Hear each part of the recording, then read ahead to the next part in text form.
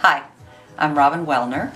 I'm looking forward to teaching you the Alla Prima Portraits using the Zorn Palette. I'd like to help you go through and create your own color chart today. This is one that I created in the past. It actually has Cad Red Light on the top here, Cad Red Medium at the bottom. We're going to be using Cad Red Medium today and in class. You can choose to use Cad Red Light if you really want to, but we'll be preparing one with Cad Red Medium. This is just a 16 by 20 canvas, inexpensive canvas that I've just coated with a neutral gray. And if you look at the email I sent you, there is an attachment that has a grayscale, a value scale. If you'll print that out, that will help you create this color chart. So you'll need this when you do that. And you'll need your gray canvas or board, I don't really care which, and your 4 colors: yellow, ochre, Cad Red Medium, ivory black, and titanium white. Alright, I'm going to use this. As you can see, for preparing your step down with yellow ochre and Cad Red Medium, we won't be able to get to that darkest value. Only the combinations that include some black will we be able to get that dark. So we'll start with this value. So first we'll start with just the straight color, straight yellow ochre, which you can see is very close to that value right there.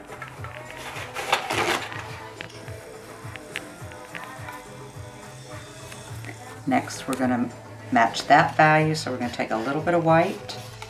Make sure you wipe your palette knife in between so you don't contaminate your white. That looks pretty close.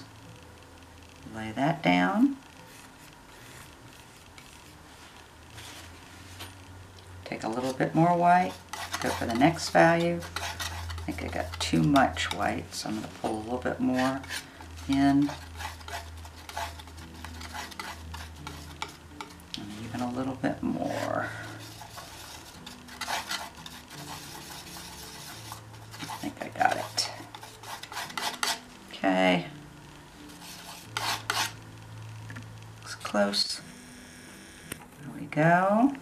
So that's that third value.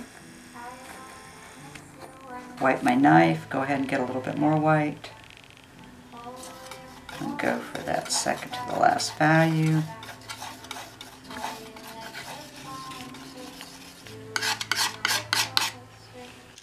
It's close.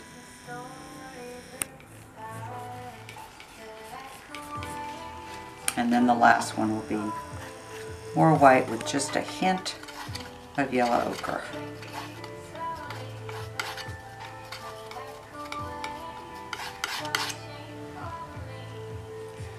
There you go. There's your first string of colors. We're going to go ahead and do that with Cad Red Medium and black. Okay, we prepared just the basic 3 colors with their step down. As you can see, the black is the only one where we have all 6 steps because it can go to that darkest value. So now we're going to do combinations of the colors. So first we'll start with yellow ochre and Cad Red. And what I'd like you to do is do 2 versions. One that's more yellow ochre dominant and one that's more Cad Red dominant. So first we'll start with a yellow ochre dominant, and it's going to be this 5th value because that's as dark as we're going to be able to get with those basic colors.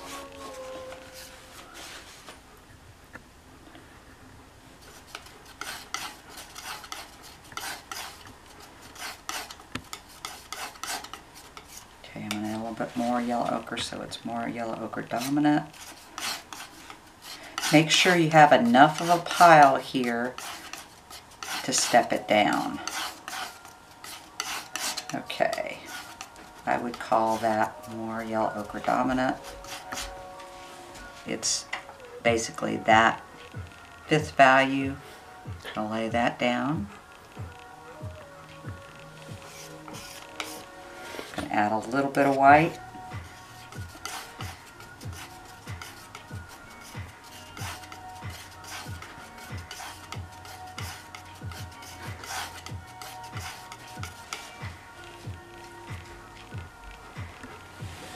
If you squint, that will help you see the value. This over here so you can see a little bit more. There we go. So there's that value, a little bit more white, probably too much white.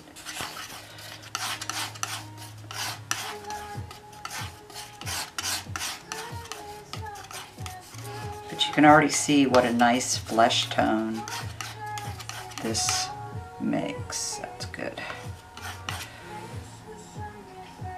So we got that. There's that one.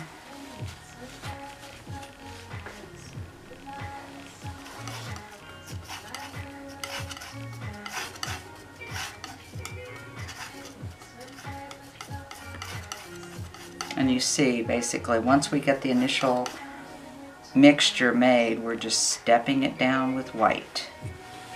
So we'll do that. This one more.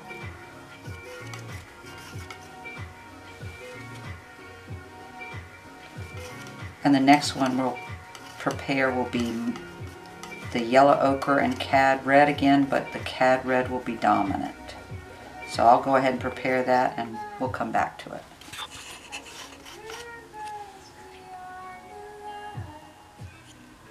Go.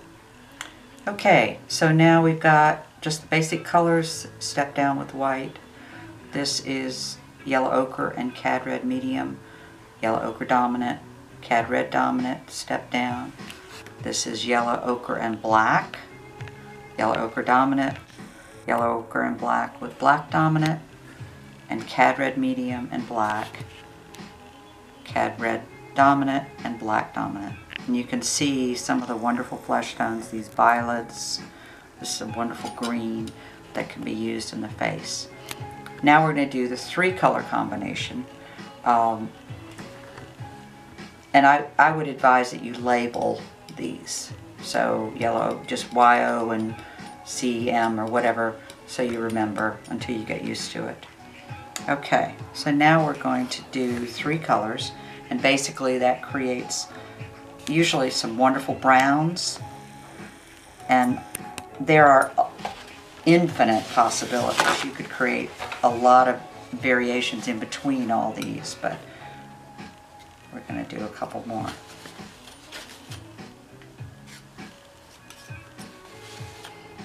So we're going to mix all 3 of our basic colors except for white.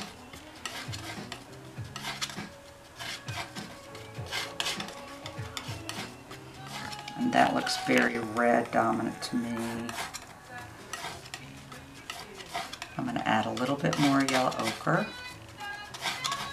and a little bit more black.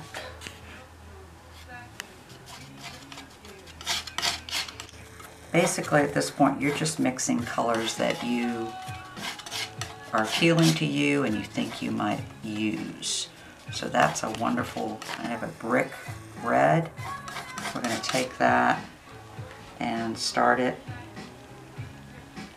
and step it down once again. So we're going to go ahead and do that with all 3 colors again. The next one will be more yellow ochre dominant, and the next one will be more black dominant. And once again, step down. Okay, I've finished the color chart. You'll see at the bottom, all of these rows are with the 3 colors and step down with the white. So this one is a little more red dominant, this one's a little bit more yellow dominant, and these are both relatively neutral, so they're more balanced. This one's got a little bit more yellow ochre and this one's a little bit more neutral. So that's, you could keep going and do a lot of variations in between, but this gives you a good overview. You can see there's lots of wonderful flesh tones in there. I've labeled it yellow ochre, Cad Red Medium, and the combinations here.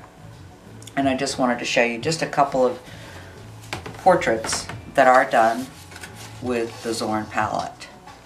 You see they're on the gray. Just about any skin tone we can duplicate. So if you have any questions, email me or call me, and looking forward to our first class on April 3rd. Thanks.